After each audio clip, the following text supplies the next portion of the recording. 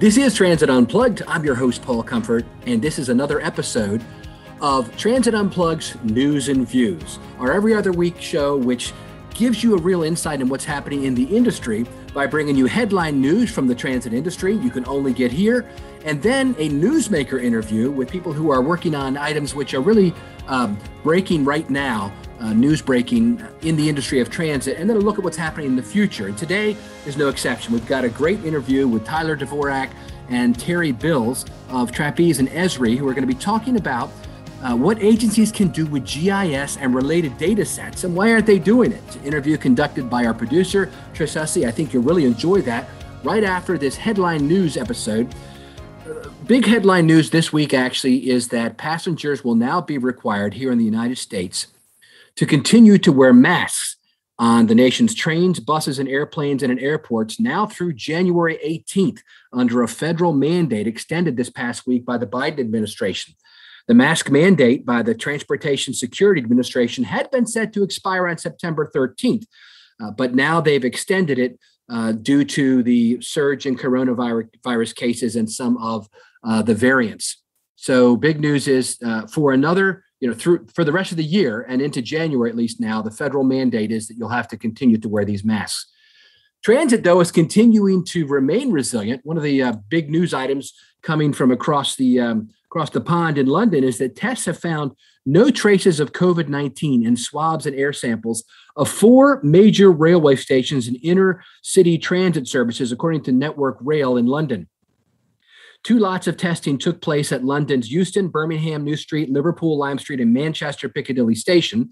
Heavily touched areas such as escalator handles were swabbed, while hour-long air samples were checked for airborne virus. The tests were repeated on trains running between the stations. And according to news reports from the BBC, there's been extra cleaning of transport services throughout the pandemic to protect against the virus spreading through the contaminated surfaces and the air. And the Imperial College of London researchers examined the results of the tests, which took place in January and June, and get this, found no coronavirus contamination of any surface or airborne virus particles. And that's from the BBC News. So very interesting. Transit is continuing to move forward. Our good friends, MJ Maynard, the CEO of the Regional Transportation Commission of Southern Nevada in Las Vegas in that region, has announced expanded and improved transit service throughout the valley, thanks to the federal stimulus funding. The service is aimed to help Southern Nevadans reconnect to destinations, resources, and opportunities. As RTC's largest transit service area expansion in recent history, it includes 2 new routes, several extended routes, and introduction of RTC On Demand, a pilot microtransit service. And MJ Maynard says these changes will increase access, efficiency, equity, and introduce innovative tactics never before used in the RTC system. The agency recently hosted 7 community events to generate public awareness and provide information about the new services. And the mayor has said that as the public transportation provider for Southern Nevada, RTC has always recognized the essential nature of the services it provides. The service changes have enhanced transit access and efficiency while promoting innovation. And the transit service changes will also improve access for paratransit customers, connect more people to employment opportunities, connect to resort corridor employees who previously did not have access to transit. And they now have additional connections to childcare facilities and schools and grocery stores. And as I mentioned, the service enhancements also include the introduction of RTC On Demand, a pilot microtransit service in the Southwest and West Henderson, the implementation of a transit lab initiative to provide faster and more frequent service to some of the busiest stops. And within the urban core, the expansion of service also includes the restoration of weekend service in underserved areas, plus many new routes. Congratulations to the RTC in Las Vegas for showing that even in the wake of this new COVID wave with the Delta variant, et cetera, the transit can continue to grow and expand. A couple other pieces of news from the business side. Optimus Ride and Partners has been awarded a Department of Energy grant for large AV fleet and research. Optimus Ride is an AV company, an autonomous vehicle company, and they have partnered with Clemson University, the University of California, Berkeley, and Argonne National Laboratory to provide modern practical mobility services for students, faculty, staff, and visitors at Clemson University, and conduct cutting-edge research on the interplay of sustainability, rider behavior, and autonomous vehicles. The Department of Energy grant of up to $4.3 million will allow for one of the largest deployments of autonomous vehicles in the U.S. over a 3-year period. In support of the Biden-Harris administration's goal of net zero emissions economy by 2050, this deployment is part of the Department of Energy's $60 million effort to fund 24 research and development projects that are decarbonizing the transportation sector and reducing CO2 emissions from passenger cars and light and heavy-duty trucks. Optimus Ride is the sole AV company selected by the Department of Energy to unite national energy initiatives, academic research, and measured advancement of AV technology. And finally, one other bit of news from Proterra, the leading electric bus manufacturer. They have concluded negotiations with LG Energy Solutions on a new agreement that will provide Proterra with a long-term supply of cylindrical cells produced at an LG Energy Solution battery cell manufacturing plant, get this, in the U.S. The U.S. manufactured battery cells will be delivered to Proterra factories for the manufacture of their electric vehicle battery systems. So that's good. There's been a lot of concern about rare earth metals, et cetera, and the supply of them. And this is a U.S.-based factory providing batteries to this manufacturer of buses here in the U.S. Well, that's it for our look around the world at news affecting public transportation. One final tidbit we'd like to pass on to you information about leaders in the industry. Valley Metro CEO Scott Smith recently informed the board of directors of his intent to retire after serving as the agency's chief executive for the past 5.5 years. He will not seek to extend his current contract, which expires at the end of this fiscal year there in the Phoenix area. Congratulations to Scott Smith for a great run there. And they have already started their recruitment process nationwide for Smith's successor. Thanks for being with us today on Transit Unplugged News and Views. Now stay tuned for our Newsmaker interview here on the leading industry podcast, Transit Unplugged. I'm Alea Carey, a communications consultant who loves working with public transit agencies. Happy August, everybody, and happy back-to-school season in another year of pandemic concerns. There's a big push to get kids back in the classroom this year, but still much anxiety around the risks of doing that and how it will be accomplished. What do transit organizations need to consider when promoting school time services? The first step is to remind parents and students that getting to school on transit is possible. As we've all experienced for the last 500 days or so, a lot of people who used to be regular riders got used to working and studying at home or to traveling by their own vehicles. To counteract that, we need basic, consistent, and much repeated messaging about transit's utility for the school commute. The next level is to inform the public on which routes provide services to which schools. Consider working with communications partners like the school board and individual campuses to get these messages across. The third piece to this communications puzzle is to remind the public that transit is safe. That includes telling them about your particular safety protocols like cleaning and distancing, in addition to reminding them about mask mandates. Finally, make sure everyone knows that students ride on special discounts or maybe on no fares at all. If you'd like to talk more about back-to-school communications challenges or anything else related to communications and public transit, look me up on LinkedIn. My first name is spelled E-L-E-A, last name C-A-R-E-Y.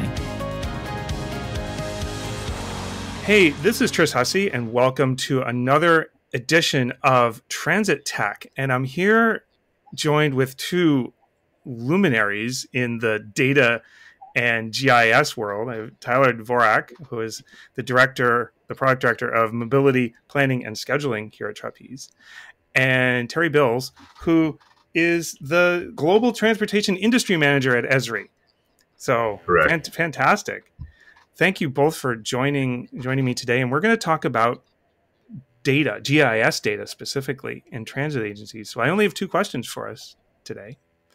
The first one is going to be, well, what can agencies do with geographic data to help them in their world and in their lives? What's great about it? And then the next question after we go that is like, well, why aren't more people doing it? So let's start the first one. What can transit agencies do with geographic and other, the data essentially that it would come from Esri?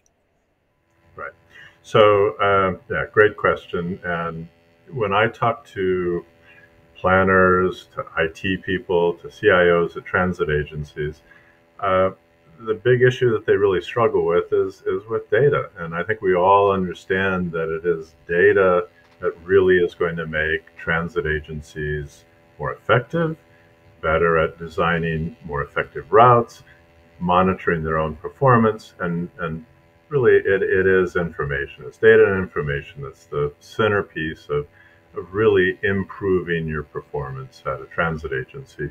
So really starting on the planning side, the ability, we at Esri spend a great deal of time literally curating data, not just census data, obviously we have that, but really very, very detailed data, consumer behavior, a whole range of data sources that really allow a transportation planner to really understand the mobility patterns of people within the city and really how they can leverage that data to really design more effective and more productive routes. And so that's from that to really how do you use all of the data within your own organization to really feed that back, and how do you monitor your performance so that really the most successful transit agencies that I know are ones that are really strongly dedicated to how do I continuously improve my performance?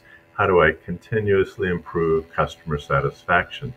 And all of that really depends on data and information. And ultimately, all of that is spatial. So that's the sort of the way that we see the world. And I think that it's the ability to leverage all of that data is really what I think is going to make transit agencies more effective and more productive.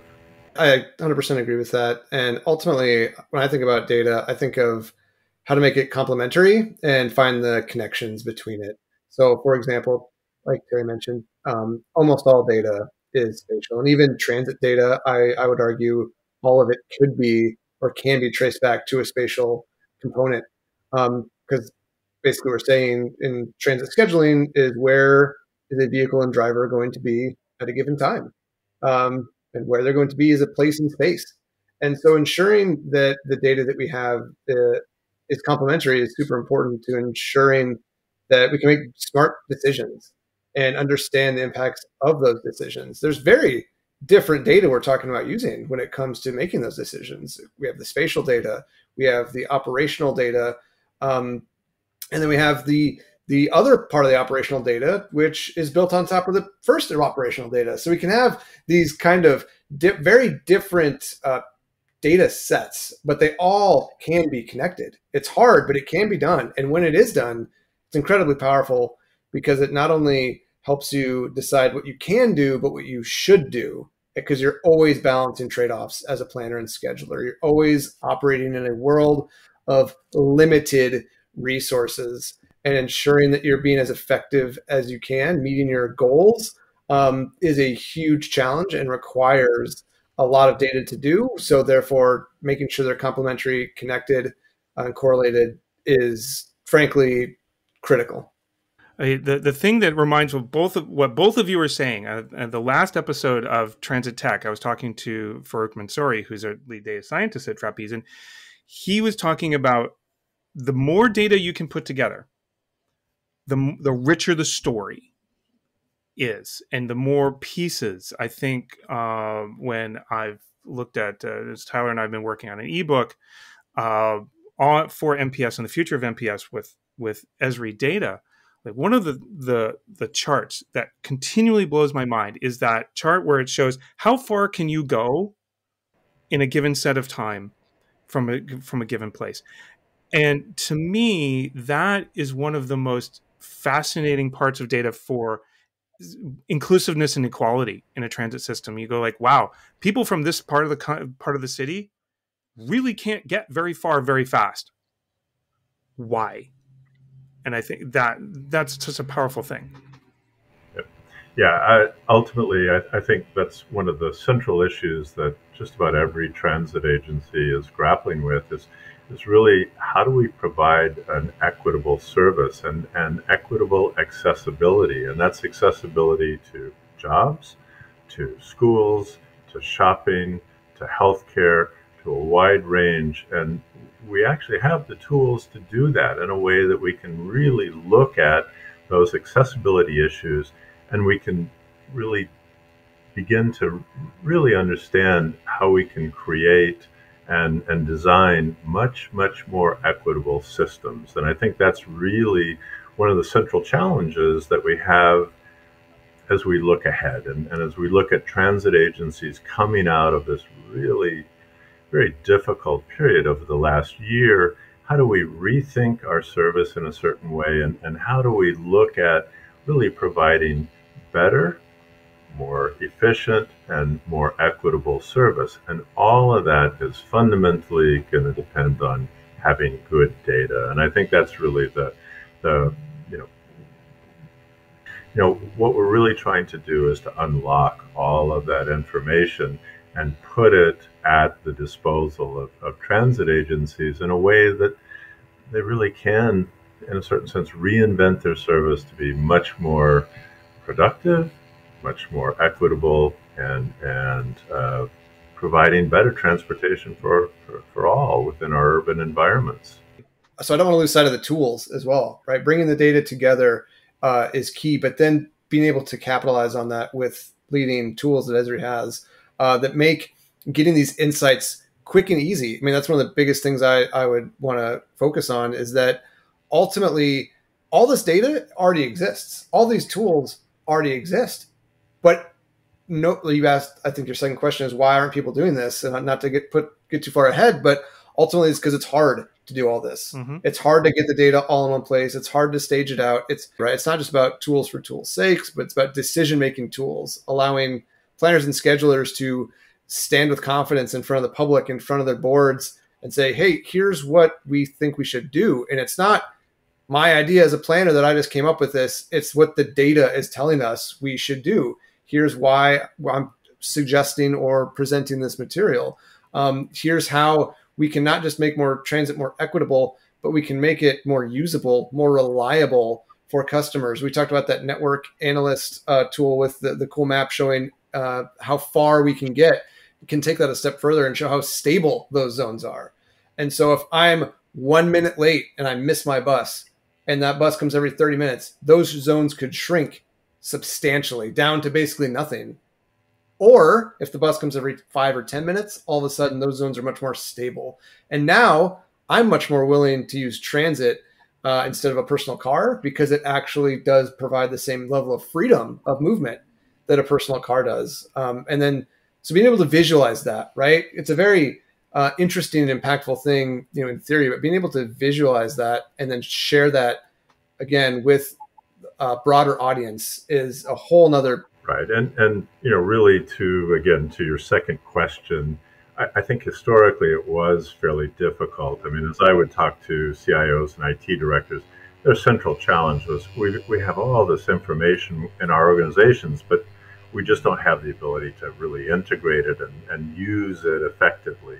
And I think that has fundamentally changed. And even we at Esri have recognized that while we have, really tremendous technology that gets us to other planets and all of that, the real challenge for us is how do we make it simple and usable by our customers? And I think that's the challenge. So how do we put all of this power really in the hands of a non-GIS trained person? We want the regular planner within the agency to be able to have this powerful analytical capabilities, but they don't want to spend a lot of time learning GIS. That's just, and so the challenge ahead of us, and one that I think we're successfully doing is how do we make it simple, and how do we bring all that power to use in a very straightforward, easy to use way that really delivers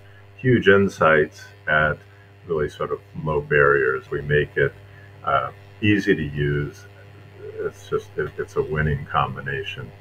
I think we've all come to realize that we need to make these very powerful tools easy to use in ways that, really it's not just experts that can leverage the power, but we really need to put it into the into the hands of the planners, and for that matter, even into, really so that decision makers can see and can ask the questions in real time and can get the answers that they need so they can ultimately make better decisions. And I think there's really been a huge transformation, really across all technologies. And I think, the smartphone is the greatest example. We all just pick up a smartphone and we know how to use it, and we know how to use the applications on our smartphone.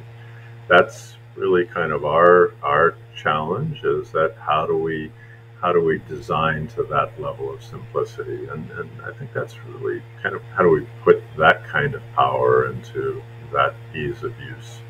Yeah, no, I 100% agree with that goal. It's very interesting when you get a little deeper into what that user experience really kind of means. It turns into emotional words, right? That people enjoy or are having fun using something, or maybe a little less ambitious, that they're not as scared, that they feel empowered. Like there's some really interesting kind of behavioral things that can come with that ease of use. But it's mostly, I think, confidence building, that a tool that's hard to use usually means it's easy to make a mistake with it, right? Or it makes you feel like you're working for it, not that it's working for you. And so that's often how I try to make sure that the guiding light that I'm following. That's fabulous. I mean, this really does. You both have really answered those questions. What can you do with these data? You can do so much to understand people, to provide better service, to make it more equitable, just everything. It makes it easier to do those what if scenarios.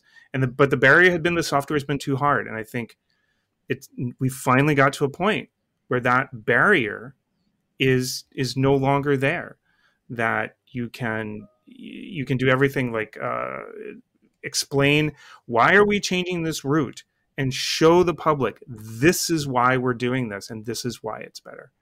I think it's fantastic. GIS also helps you tell a really strong, compelling story and communicate more effectively with your customers. And that's really, I think, where transit agencies ultimately need to do a better job. I mean, they really need to find a way to effectively communicate with their customers and in a two-way dialogue. And so that, when I look at agencies that are what I consider to be the most effective, like I said, I mean, they are really, really focused on how do we take that feedback from our customers, how do we take the feedback from our own performance, and how do we use that to continuously make our service better and better and more, really meet our customers' needs. And that's the signpost in my mind of an effective transit agency that's successful.